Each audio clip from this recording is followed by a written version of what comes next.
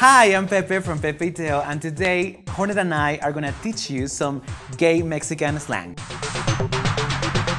The first one is activo dominante. So activo, you know that's top, and dominante means dominant. This would be like a power top. So if you're one of them, you have to put this on your Hornet profile. Pasivo aguantador. Literally power bottom. So if you're looking for one, this guy will give you pleasure for hours. Varonil. I must say I do not agree with all this mask for mask thing, but varonil means masculine. So if you ever find this, that means either he is masculine or he's looking for a mask for mask thing. You know what that is. Entrón con lugar. Entrón means he is ready to go, he is DTF. Con lugar means he has a place. He can host you over, you can come over to his place. If you come like to Mexico and you are staying with your abuelita, you don't want him to come over because of your abuelita, well, he can host you and you can there. Vergón is such a beautiful word.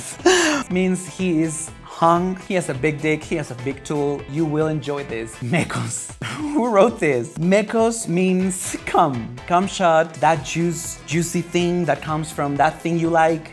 Mecos. Beso negro. Beso negro literally means black kiss. This is how we call rimming. So if you want that or if you love doing that, you have to tell them, can I give you a black kiss or can you give me a black kiss? That's how it works here.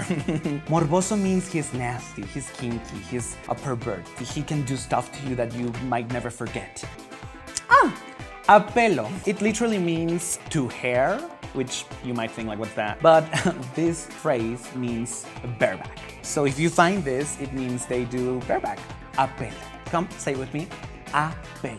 Do you do it a pelo? Caliente. You know this word. This word means hot, but we mostly use it to refer when someone is really horny. They might say, oh, I'm really caliente right now. Can you come over? Can you come over? I am really caliente. So that means I'm really horny and I want you to come over right now. This literally means jackal, which is an animal, but we don't use it like that. We use it to describe a tasty, muscular, dark-skinned man on a budget. And he could either be like a carpenter or a mechanic or someone who can fix you stuff. I mean, I wish I were a chacal, but I'm too girly for that.